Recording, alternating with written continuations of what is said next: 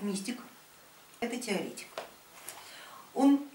mystic is someone who theorizes, someone who immerses themselves deep into the mysteries of the universe, studying all theoretical bases, although not yet knowing how to apply them in practice. Mysticism is a state of consciousness. It is the first step made by a person on the path of magic. Meaning that you can't come to magic using pragmatic reasoning. You just won't understand it. You won't be able to feel it, to recognize it. It won't come to you. First, you should change your consciousness from pragmatic to mystical. The worldview changes. And the worldview, I'll remind you, is the mental realm. The mental realm undergoes a reconstruction, and this new structure starts to collect new information, which intermingles slightly differently, and a person starts seeing what they haven't noticed before. They link the relationships of cause and effect a bit differently, and a mystical worldview emerges.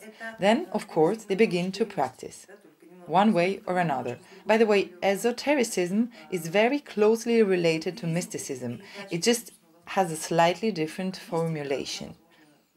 Esotericism is an exchange of verbal knowledge, while mysticism comes in other forms, not just the verbal.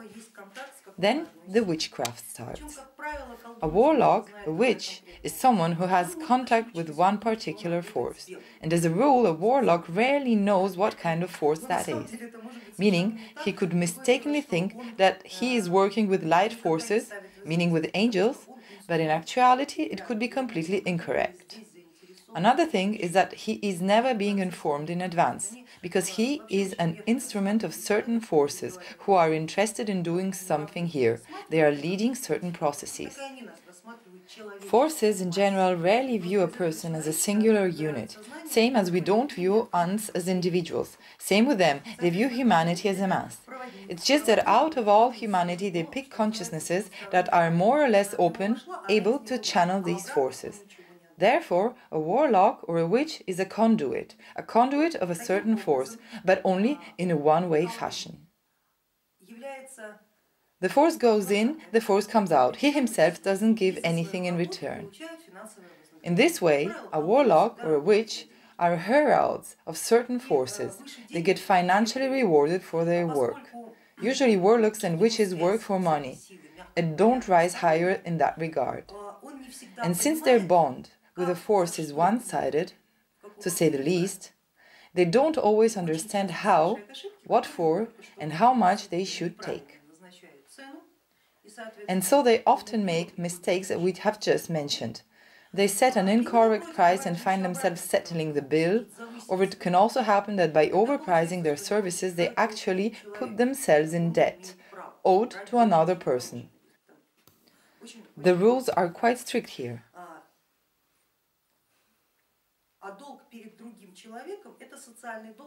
And a debt owed to another person is a societal debt, which marks the warlock places a certain seal on him, a debtor.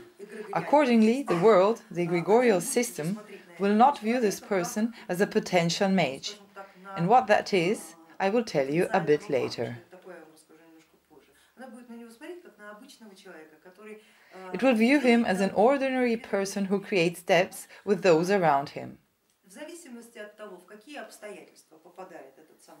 And so this warlock gains a vulnerability depending on the circumstances that he happens to find himself in.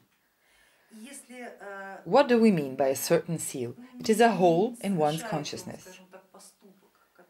If the warlock does something that carries a societal consequence, to say it mildly, then society has a right to hold him accountable to it on the general grounds. Meaning that it will not look whether there is a force behind him or not. He bears the seal of a debtor. He owes people money, which means that he is not exactly a good associate to humanity. And since he is not a very good associate, then he is my client, says the egregor, which means that I can use him as well as his force for my own benefit. This is how, unfortunately, many warlocks and witches, by falling into the debt trap, met very, very bad ends. A great example of it is the famous white magus Yuri Longo. and grabovoi, because they started taking money for wrong things, and more than their services were actually worth. Accordingly, the first time it happened, forces looked at them. The second time it happened, forces gave them a hint. Third time, they reprimanded. And fourth time, they said to the egregors, "It is your client. I don't need him. I have no use for him. He's not under my protection." Why didn't they advise him? Because he's a warlock. Warlocks don't hear the voice of the force that they work with. You could spend a long time trying to tell the ant, "Don't go there, there is a spider." But you could only truly make the ant avoid that direction by dropping sugar along an alternate route. And sugar is a metaphor for energy. Who would waste it on you if you don't hear? On the contrary to warlocks and witches, mages are people who have a two-way relationship with the force. They know perfectly well what force they're working with and how much this force's services cost, because every force has its own value depending on its hierarchical rank and level. A mage always knows what kind of force he's working with, he doesn't make a mistake in identifying it, and as a consequence, he never makes a mistake in estimating the cost or the work. I would also like to add that in our world, here, where we live, there are no mages who are fulfilling commercial tasks. Mages don't work commercially, they don't work for people. Working for people, usually warlocks do that, who make money that way, just trying to survive. Mages always have a different source of income, and as a rule, they are not dependent on people and try to make their life independent from people or people's money.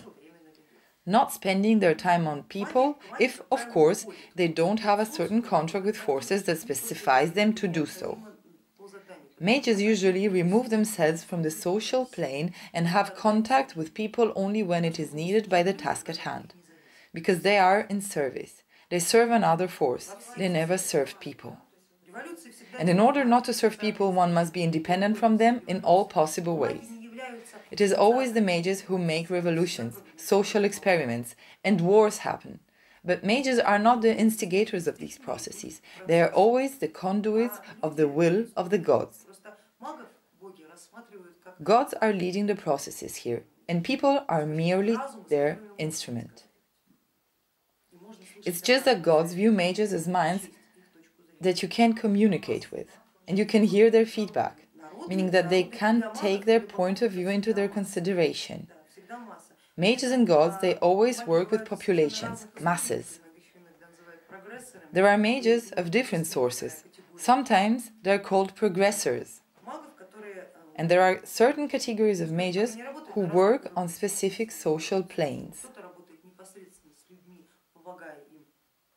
Some work directly with people, helping them to find their self, to awaken. Some work with rulers, exclusively only with the ruling realm, not getting distracted by those who happen to be below that level. Some work with specific castes, specific structural entities that develop certain movements and currents. So again, everyone has their own job to do. Everyone has their own assignment. But no mage out there would practice witchcraft, casting spells and sending curses. Investing their force into one person, one individual, is of no interest to them.